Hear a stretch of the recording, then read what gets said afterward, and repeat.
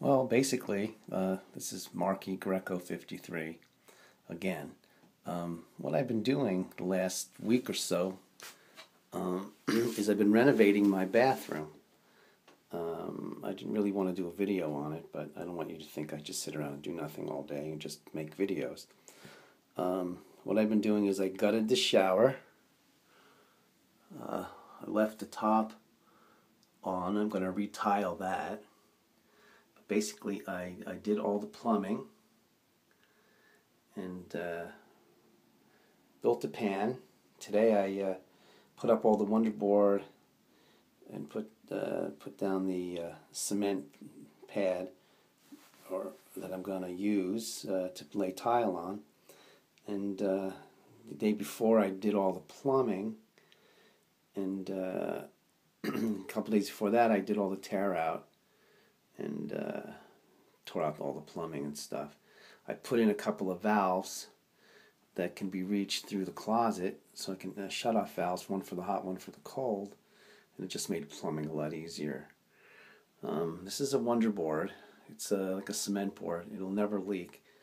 This pan that's underneath is a rubberized pan that goes up 6 inches around the inside of the framing. I put blocks in between each wall stud, 6-inch blocks in between, and the rubberized pan goes up along that.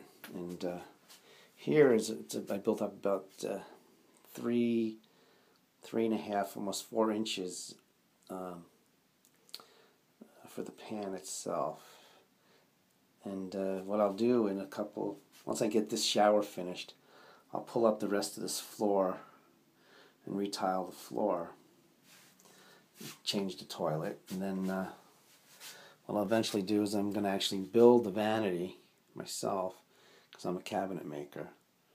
And I try to keep busy in between jobs. I have another job coming up soon, but while I'm waiting, I renovate. So this is what I do.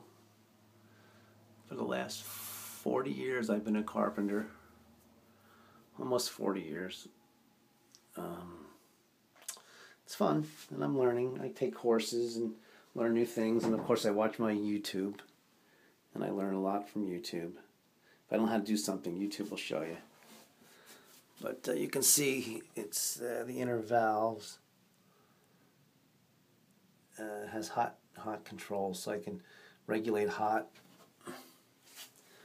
But I did all the plumbing, changed all the copper, and this is the tile that my wife picked out.